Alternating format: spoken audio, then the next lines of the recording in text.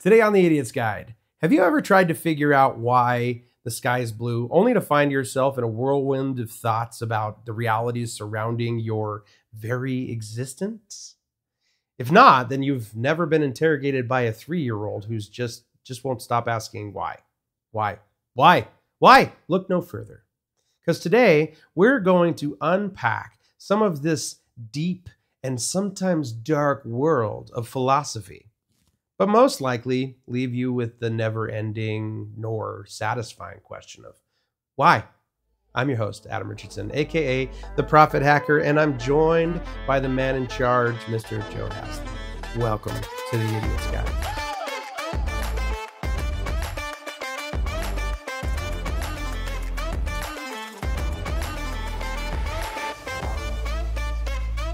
There is this, I think I would say this. When you go to college and you get a degree, one of my favorite useless degrees is a particular subject that is so broad and so aloof of any sort of, it challenges all aspects of reality, I guess. Its purpose is that. But the fact that you can actually get a degree in this field makes it even worse. Like it is literally geared to be the most annoying thing in every conversation, because like one might call it an optimist, but the others might call them annoying because of the fact that they have a philosophy degree. It's like a bachelor's in philosophy. I don't know if you can. Maybe you can. I'm sure you can.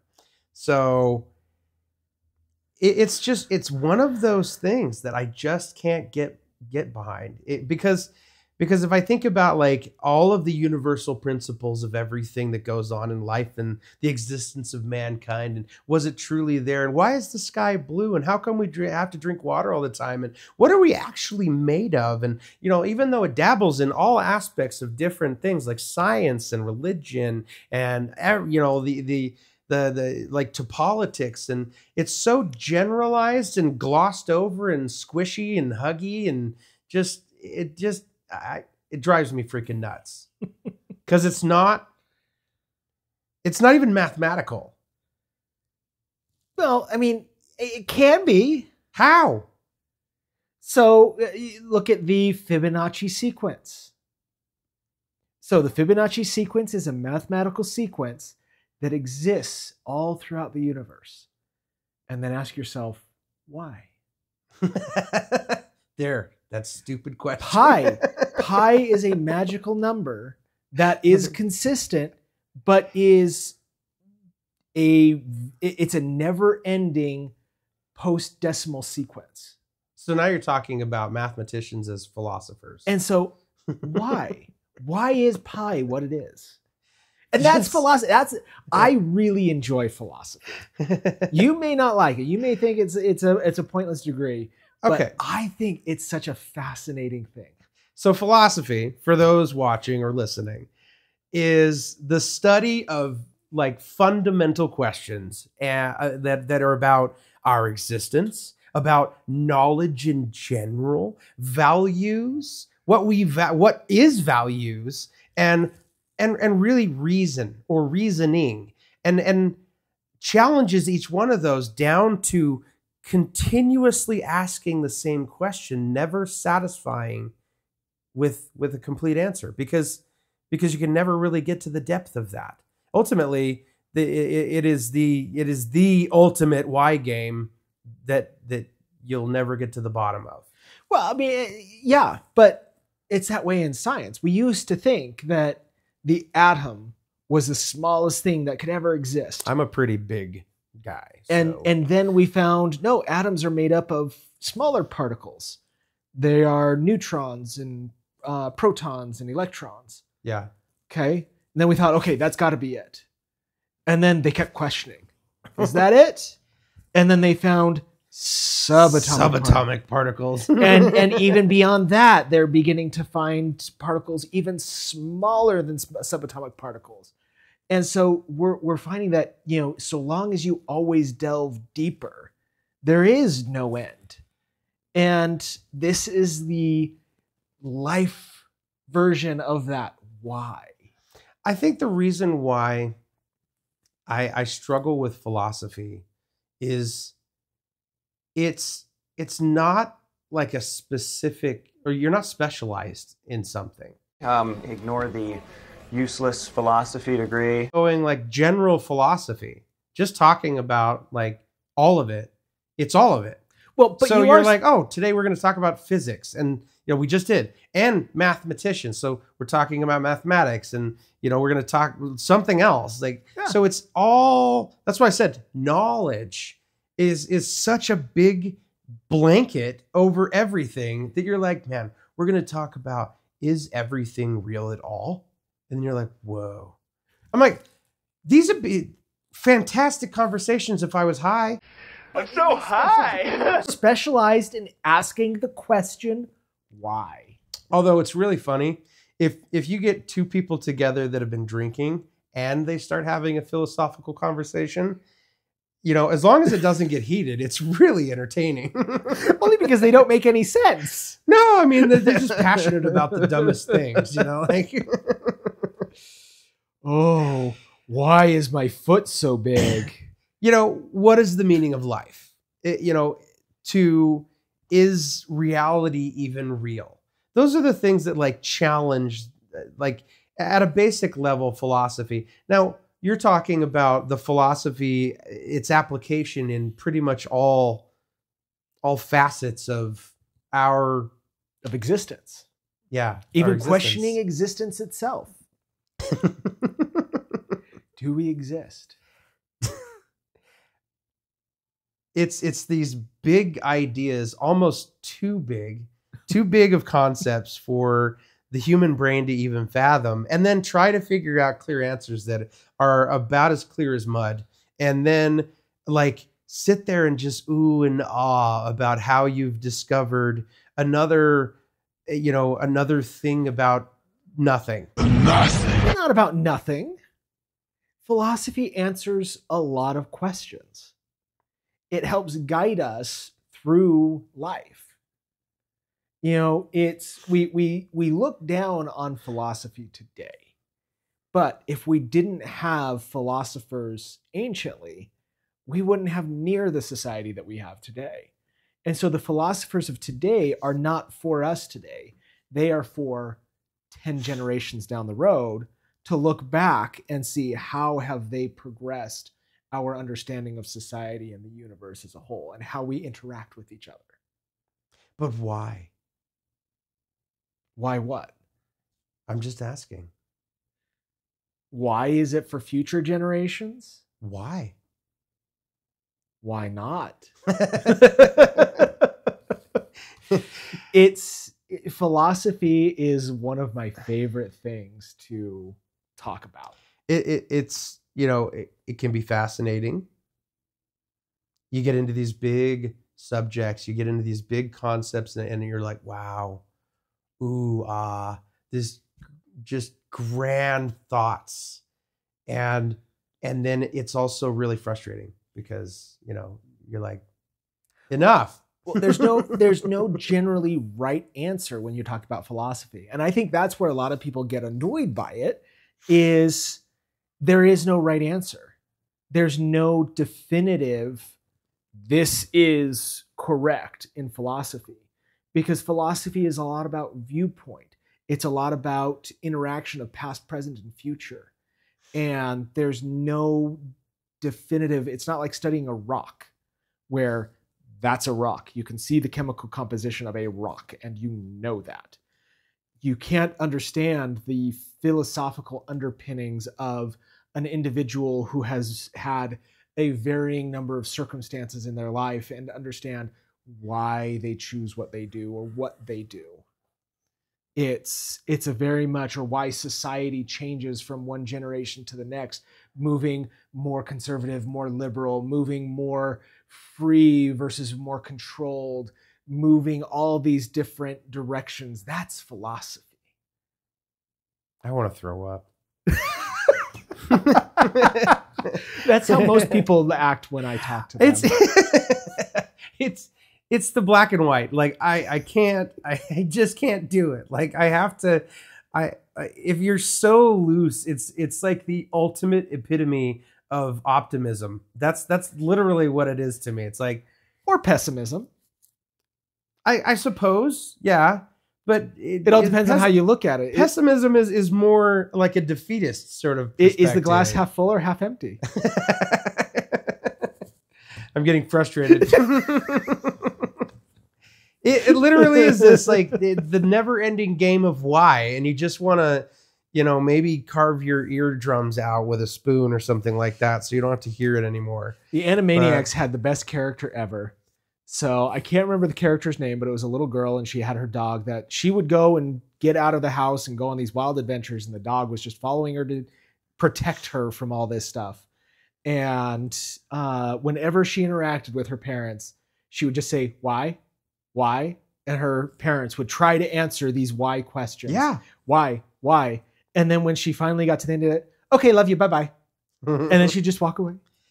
Yeah. Best ever. My daughter is very much like that. Yep. Oftentimes I have to be like, okay, that is enough. We're done. We've had plenty of questions for the day. And I can't do anymore. I'm going to explode. Hey guys, like and subscribe. Don't forget, leave a comment or two. We like them. We'll do our best to respond. We will respond. We'd like to hear from you. We would like to hear from our listeners, from our watchers, whether this stuff is valuable. We'd also like some ideas about stuff you want us to talk about. Maybe things that you're like, hey, these guys, they seem like pretty qualified idiots. So let's see if they can talk, through this or that, whatever it is, and whatever you imagine, we want to hear from you. And in the process of commenting, don't forget, like and subscribe. So I think an important part is to talk about the big three, or is there more than that? Oh, there's a lot more than just three. Just these are, I think these are the ones that are like the most recognized. Like if you said these, everyone's like, oh yeah. I'm sure that there's quite a few more, but these are like everyone references these guys. Well, and it all comes from the first one, Socrates. So because the other two were students of, so talking about Socrates, Plato, and Aristotle. Okay. Aristotle was a student of Plato. Plato was a student of Socrates. Okay. And so Socrates was the one that started this all. Now, Socrates, apocryphally, so whether this is true or not. That's a big word. Yes. Okay. So apocrypha just means it's a story that is generally accepted, but probably not true. And so Socrates went to the Oracle of Delphi. And the Oracle of Delphi told him that he was the wisest man in existence. And he didn't like that because he didn't feel that he himself was very wise. And so he said, I challenge that. And I am going to travel through civilization to find someone wiser than me, because that can't be true. And so he went on a travel, and he realized that he was the wisest person. Not because he himself was wise. Man, I am great. Well, no, it wasn't that. He didn't recognize that he was great. He still felt that he was subpar to what he should have been. But what he recognized in traveling was that everyone else was even worse. Everyone else was so low on their comprehension and ability that simply because everyone else was unwise, he then was the wisest person. Not because of his own wisdom, but because of the lack of wisdom of others. And so that's where Socrates got his start. And so he started to recognize, if I am going to help people, I need to help them become wiser. And so that was the source of his philosophy and his teachings is to question the basis and the understanding of anyone that he talked to, so that they would then reconsider their standpoint and become wiser. And so he was the original annoying commenter. You would say something and he would say, well, why? Why? Yeah. And someone else would say something and he says, well, are you sure about that? Yeah. Well, what about this point? Oh, I hadn't thought of it that way. oh. And making people think. And it was the most annoying thing. He was so annoying. He was put to death for it. Man, imagine me. You will be put to death because of your annoyance. So his questioning, I mean, that's putting it simply. He just annoyed the wrong emperor. That's what it was. Because he questioned everything. He questioned the Greek gods. He questioned the religion. He questioned who should rule. He questioned all these, not necessarily because he didn't believe it, but he wanted other people to solidify their own viewpoints. Yeah. And so he questioned everything. Okay. And so he was put to death for heresy because he questioned the gods. And he was put to death for influencing negatively the youth of society. That came from, again, questioning the gods as well as questioning the existing ruling structure in order to help build society. Or would you say that Plato then took those kind of concepts that, Socrates basically challenged? He was the one out there saying, why? Well, tell me, what would you consider this as, but why? But why? Okay, bye. Have a good day. And then Plato comes along and says, like, I see your why and I raise you. An elaborate concept about out of this world sort of things so that you can't even fathom what the answer to your why was in the first place. Is that kind of what it is? Well, kind of. But yeah, I mean, Plato took it a step further because the foundation for questioning was already built. And so if you question, you must then follow up with an answer. Yeah. And so it's attempts to answer those questions.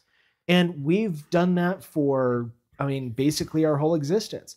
We see the rain come from the sky. We see lightning. And we don't know why that happens. So we create Greek gods that are then, we have Zeus who causes the lightning. We have ships that are lost at sea through bad storms. Why does that happen? Poseidon was angry. And so we create these understandings for why it happens. And if we do that without ever questioning, we never move forward. And then you question, okay, well, is it really Poseidon doing that? Or is there some other reason why this would happen? And then like the gravitational pull of Earth. Yeah. Instead of just asking the question, you then present, well, I think this is why. It's a hypothesis. Okay. So then you entertain this, like, so Pluto was like, oh yeah, like I'm going to raise you this. And Plato, right? not the dog. Plato? You said Pluto. Oh, I said Pluto. Yeah. Or the planet. The subplanet? I don't know. Whatever. Yeah. Plato. Okay. Not Pluto. I'm trying to get back to my thought here. So Aristotle then comes along and he kind of on the first note when we were first talking, we're talking about physics. We're talking about math. We're talking about kind of the science behind things. But instead of going out into the universe and thinking these principles are applicable through the stars, it's or just trying to determine the determinable with indeterminable determination, that was hard. I can't say that again. But yeah, Aristotle brought it back to Earth. Yeah, because and really kind of said, like, I'm going to challenge. I'm still going to ask why. I'm still going to challenge this equation, but now I'm going to dive deeper into like some of these things that are like, this is the truth. This is the fact. But why? Well, and I think that's where you get to physics, and you dive deeper into physics. You're like, we don't want to stop there. We're going to go deeper. We don't stop there, and we, even now, I think Aristotle really kind of fine-tuned the idea of philosophy into an application that, you know, continues to press the other areas that are not really philosophical in their approach. Yeah, and it applies to everything. I mean, what we learned from these philosophers is how to question, how to answer, and then how to answer reasonably. And so we have been following this method for generations, and it's what has allowed our society to advance to what it is. I think one of the first great followers of this was Martin Luther. So the founder of the Lutheran religion. When he questioned, he nailed to the door his questions on Catholicism. And he had studied, he questioned, and he didn't just question, but he came up with answers. And he came up with his doctrines. Yeah. And that then became the Lutheran doctrine. And so we follow these questions in order to avoid continuations of tradition that don't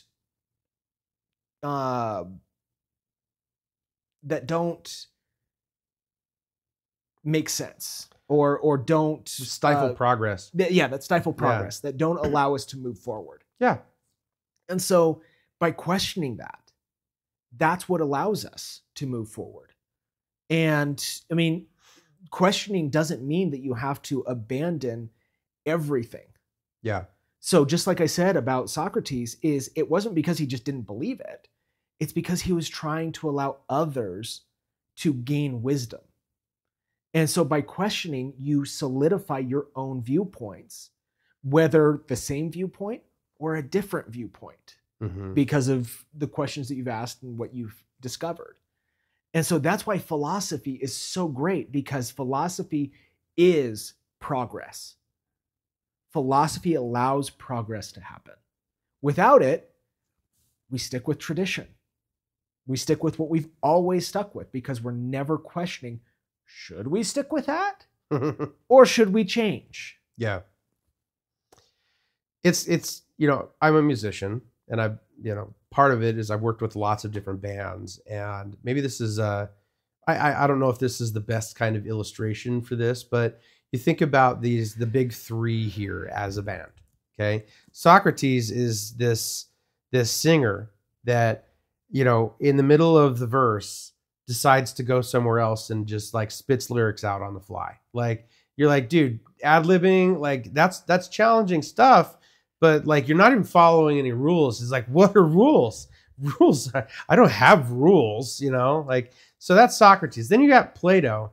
That's like, he's like, well, you know what your lyrics need? Your lyrics need drum lines that have no rhythm whatsoever. They're just everywhere, and they're just beating the tubs all over the place. And you're just, you know, there's a pattern to it, but then it changes to another pattern. Then it gets to a more elaborate pattern, and it's layers upon layers upon layers of different patterns. And don't forget the chime, and we need more cowbell. But then, and then last, but not least, certainly in this category, is the fact that Aristotle comes to the rescue. Did I say Plato or Pluto? I think you said Plato. Okay, thank goodness. But not the dog, the philosopher. Aristotle comes along, and all this chaos is happening, and he goes, all right, I've got the bass.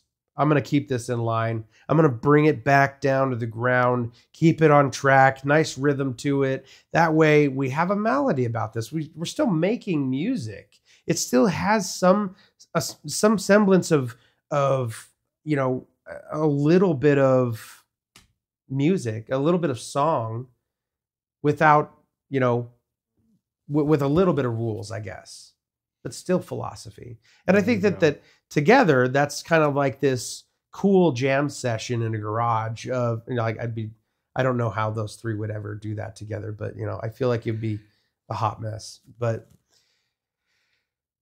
I think the idea of mind blowing and head scratching are the things that kind of come to mind essentially for this idea of what that would look like in that, you know. But I'm a musician, so I guess that's the way that I would best kind of unpack that scenario if those three were to kind of look at their impact towards the world and the philosophical structures of everythingness. Yeah. So, we have a Patreon, right? Yes. I mean, we've talked about it a couple times, so it's not like it's a surprise at this point. Hey guys, we have a Patreon. Yeah, that's right. And it's really cool. The whole point of it is so that our listeners can have a place that it's a community that you can join in. You can contribute to our channel and what we do here. You can add your input so that we're taking that and running with it and saying like, man, I can't wait for, you know, this subject, you know, recommended by, you know, so-and-so that we got from our Patreon. And you can subscribe on different levels. They got mashed tater to the commentator. If you get it, it's Hot Potato Finance is our channel. And so it's kind of potato themed if you haven't figured out the whole potato theme that we have going on here. Other than the Idiot's Guide, I kind of realized that one's not really, you know, tater themed. But no, but it still works, I think. Yeah, yeah. But Patreon's a great way to support us, to help us continue to grow. We want to present videos and do a podcast that you guys want to actually watch and listen to. Topics that are important to you. The whole point of the Idiot's Guide is to help us all along the path to maybe get a little bit better. We've been down the road a little bit. We're going to try to give you as much advice from our many years of experience and many years of mistakes so that you don't have to make those same mistakes. So that's why we want you to join. Put your information out there. Comment on these videos as well to give us ideas to be able to present more information that you're going to be able to learn from. That's patreon.com/TIG_HPF. Patreon.com. Anyway, guys, is anything real? Anything at all? Like, honestly, that's the question we should be asking ourselves. Is anything real? Well, that's up to debate. Sorry, I couldn't resist. I mean, that's really the whole thing. I mean, there are a lot of questions is, are we real? Do we exist? Is this a simulation? Is this just a giant hologram? Are we just a universe that's sitting on the collar of a little dangly on a cat's collar? I mean, there's a reason why we like those kind of concepts in movies.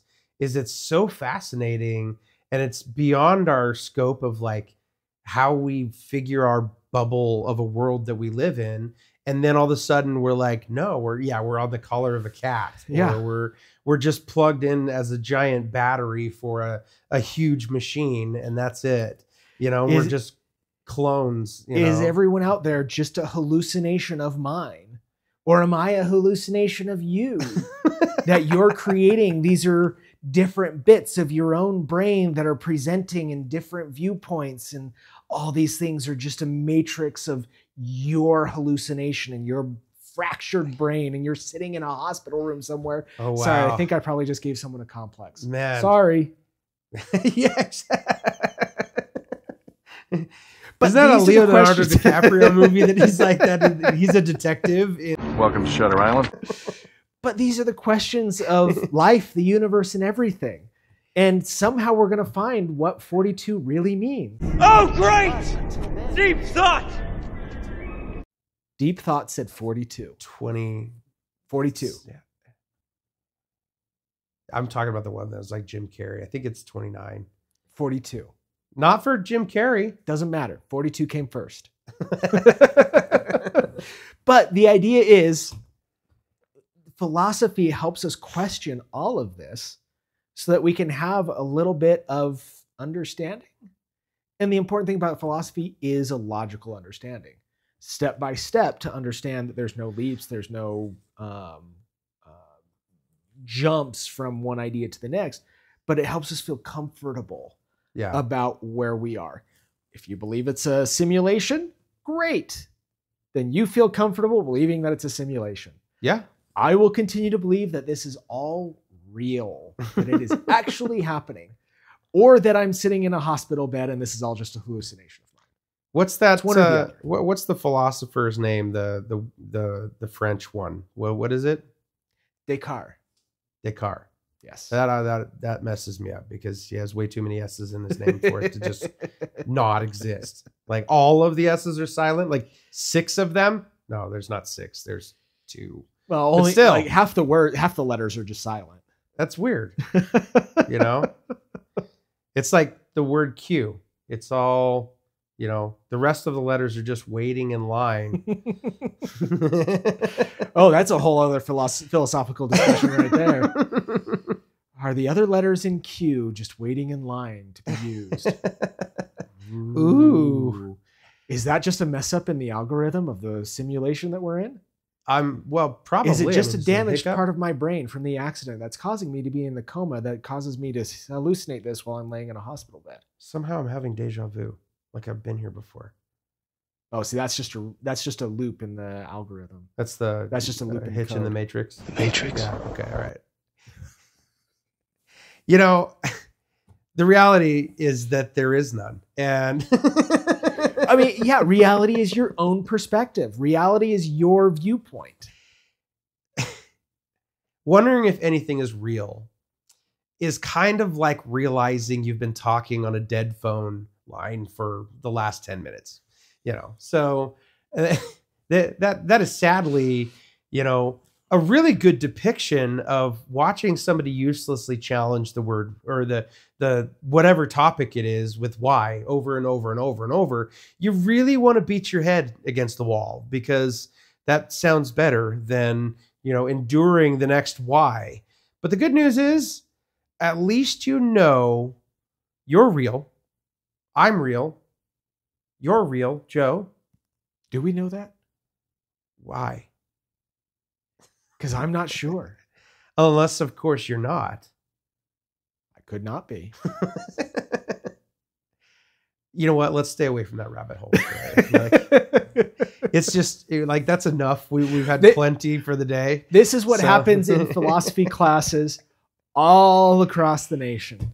This is the reason why it's a useless degree in college. Like because you literally get nowhere. And you get a degree for that. It is not useless. It helps us to progress.